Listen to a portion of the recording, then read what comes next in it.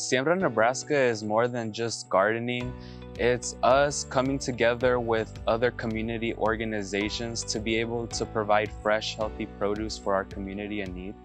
4 days a week, the interns are working in gardens, but on Fridays they are doing like professional development stuff and working on community engagement projects at the Latino Center of the Midlands.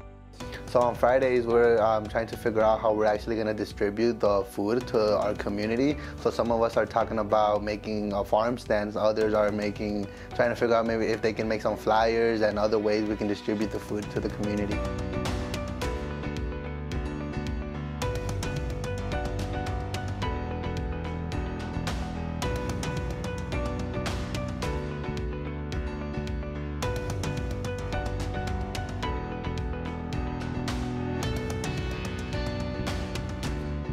I'm looking forward to the harvests. We're just now getting like baby tomatoes and our first eggplants, our first peppers. We're gonna have some melons and squash coming up here soon.